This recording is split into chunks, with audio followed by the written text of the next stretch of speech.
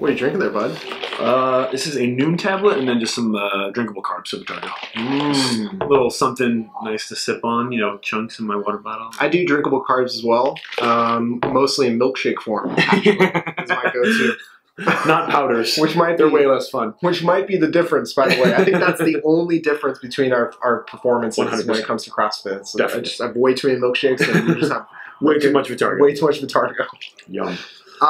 So Tim, we're here. It's the evening of the first day at the Reykjavik CrossFit Championships. You've already done this like wild 5K up the side of a mountain. So crazy. Talk to me about this event that we saw earlier this afternoon. Yeah, so it was really cool. You know, it's like it was a fun event to do. Like, no matter how bad it sucked, no matter how much I'm kind of like disappointed in how it went or whatever, it was really cool. Like, views were awesome. You know, it's just like it's a good mental grind. It was a good test, but it's definitely one of those events where, regardless of your fitness level, if you've run a mountain a couple times, you know. Technically running better, how you might want to pace it out, what a hill looks like, and how hard you can run, how like you shouldn't run.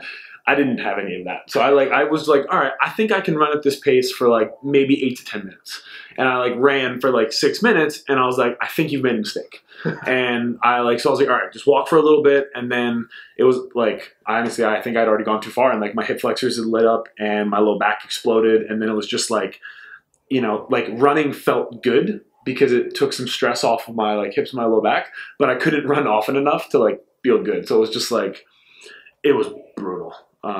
Yeah. Yeah, that's that just the sentence, just the description, 5K up a mountain in Iceland it conjures up images of like Vikings training to murder. Oh yeah. Definitely felt like that. That was pretty fun. Yeah, I mean, it's also like, you know, I did a lot of trail running. So like back home we have trails and they're, you know, couple hundred feet up and down, but for the most part more rolling hills. And like I was running on those pretty much every week. I was like, all right, you know, it'll be kind of similar, but like I've hiked so many mountains. Like my wife and I love hiking, and I don't know why it didn't like. I even looked at the trail map and I was like, all right, it's about 2.5 miles. And it's got 1,900 to 2,000 feet. Like, I knew what I was getting into, and for some reason, I convinced myself it was still running. I'm like, no, it's hiking a mountain, dude. Like, wrap your head around that concept. If all fours were allowed, there probably would have been legal moments of just all fours. At the very end, without a doubt. Yeah, the very last little bit before it kind of flattened out and you got to the finish line was, like, switchbacks that weren't switchbacky enough, and they were just too, like, steep. So it's like they were like jokingly kind of zigzagging, but not zigzagging enough to actually make a difference. It was still just like completely uphill. They kind of played also this interesting kind of mean trick on you guys in that the event starts at the bottom of the mountain and ends at the top of the mountain. And then the event's over and you're just stuck at the top of the mountain. You're like, so now what? Do I leave? Do I stay? Do I just run back down? Do I do what BKG did? I was like halfway up the thing. He got to the top. I could just imagine like slam that buzzer. And he's like, I'm out. I won. I'm out. This is way too cold. It's way too high up here right now. Yeah. Like I need to cool down. I need to get the hell out of here. 100%. I mean, it's like, and we kind of hustled bound. Like I finished, asked for my time, made sure I had my time for my judge. So we were on the same page and I was like, all right, I'm out. See ya. And honestly, the way like, Paul and I were joking yesterday, like the way down is worse because like it's all those eccentrics on your quads and your calves and you're like, you get to the bottom and you're just like, I think it might have hurt more than the way up. But I mean, at least everybody had to do it. So we're all in the same boat. So, you know, you had about, it's maybe like almost 7 o'clock at this point. So you guys have had, you know, like 4 hours or so, 5 hours or so to just kind of like, just come down a little bit, recover and come back up for heavy snatches. Yeah. Something that you are probably excited about. Pretty excited about, right? So how do you approach that afternoon segment? Like, what do you do to kind of shut it down for a little bit from like an outdoor event, like a hip flexor, lower back crushing event, coming into something like a snatch ladder? Yeah. So for me, we got done around like 1:30 or so. We left the venue. We drove right to lunch, so got a big carb heavy lunch in, like ate a real substantial meal. And then I went back and I grabbed a shower and I tossed on a ROMWOD and stretched for like 45 minutes. You know, I really like stretching. It like makes me feel a lot better and less sore. And then I mobilized a little bit. Like I have this weird peanut looking thing that I can jam into my hip flexors. So like I use that and mobilize my glutes a little bit as well.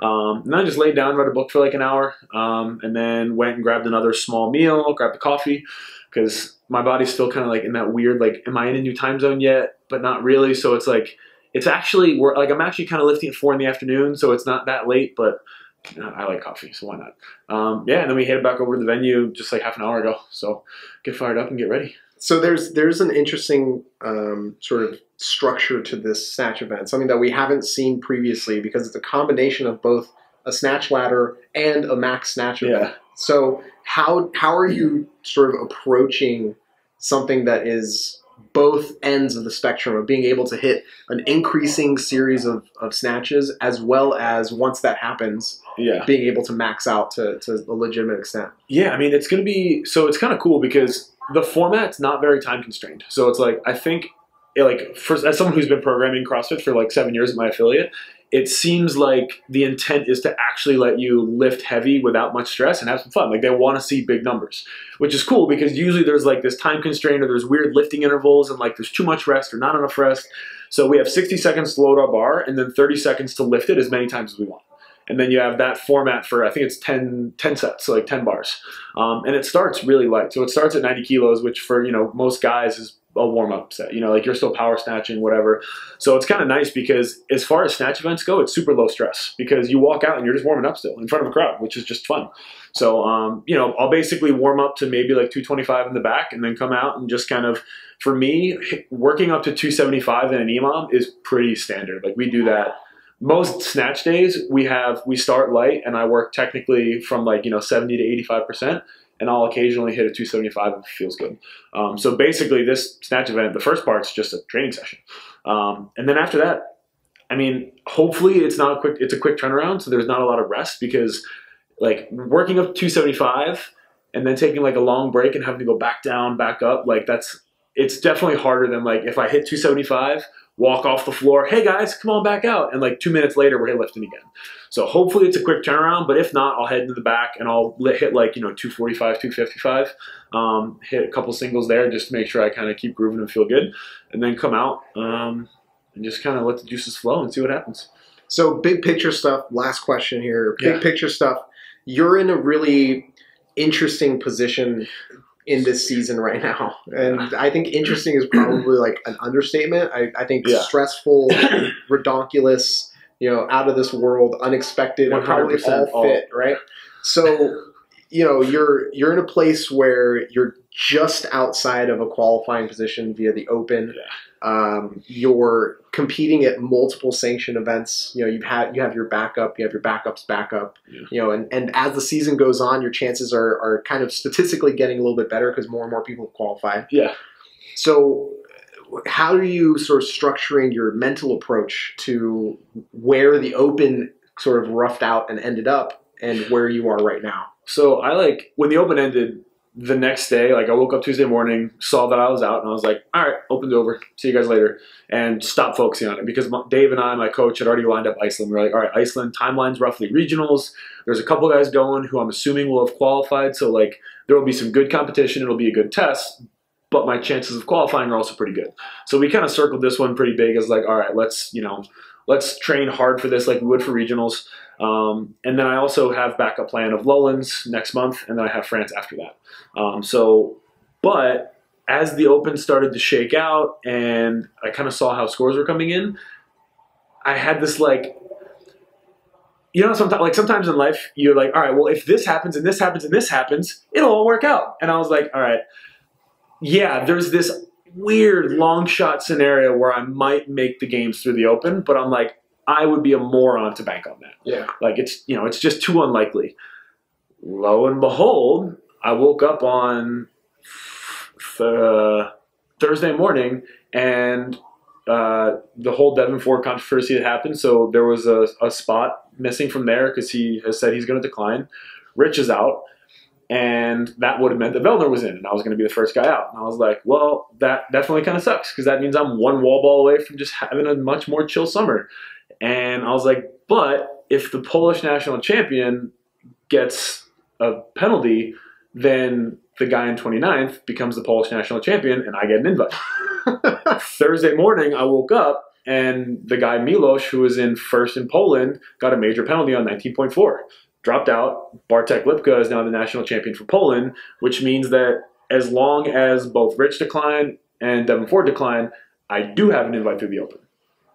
What a roller coaster of emotions and like calculus to just put together these moments. The butterfly effect of CrossFit qualification spots. It's kind of just bananas. Bananas is a great way of describing it. It's kind of bananas. Yeah. So I mean, it's like it like happened, and I was like, I kind of cried on Thursday morning. I was like, oh my god, like somehow the universe has smiled, and like I don't have an invite, but theoretically I have a spot. But I immediately had to temper expectations because I'm like, you can't trust things outside of your control, and like I don't have an invite. Absolutely. So like this weekend is still like I need to be the highest like finishing non-qualified male. What's crazy is that it's right now it's the 3rd of May. Yeah. The athletes who earned their spots via the Open have until the 6th to decline or accept. Exactly. Which means that no matter what, this weekend still has to be a high-performing weekend 100%. For you because you won't even know until Monday for sure. Monday, Tuesday. Yeah, exactly. Potentially so, like, Tuesday afternoon. Yeah, so I mean, they're definitely like, and I talked to like my coach and my wife, and I was like, this happened. Like, guys, the summer may have just gotten so much less stressful. But like I said, we can't bank on it. So like we're still like I'm attacking this weekend like it's regionals. It's like every point counts, every event counts. And also just I've talked to a lot of friends and like talked to whoever will listen. Like I don't really like the Open as a qualifying route to the games. So I would like to punch my ticket through a live event. It's like that's because that to me says more about you as an athlete and as a competitor. So it's like I want to qualify here. And if I happen to get that Open invite, then great. That's that's fantastic. But I think qualifying through a sanction it's more sporty. Like you don't get to qualify for the Olympics in the comfort of your own. Yeah, floor. You're not like in your home gym. You're not repeating workouts at a win. Yeah. You're not like making sure that the music is perfect, the lighting is perfect. Your friends are your judges. Yeah. Like I'm gonna have to snatch to Shakira tonight, and I would really rather not snatch to Shakira tonight. But it's not my gym, so I don't get to choose the music. That's okay. It's okay, dude. Your hips won't lie. That's the key to remember. I hope they don't lie, and I hit 305. That'd be a great way to finish off today. Awesome, man. Well, good luck out there. Thanks, buddy. Appreciate it. Yeah.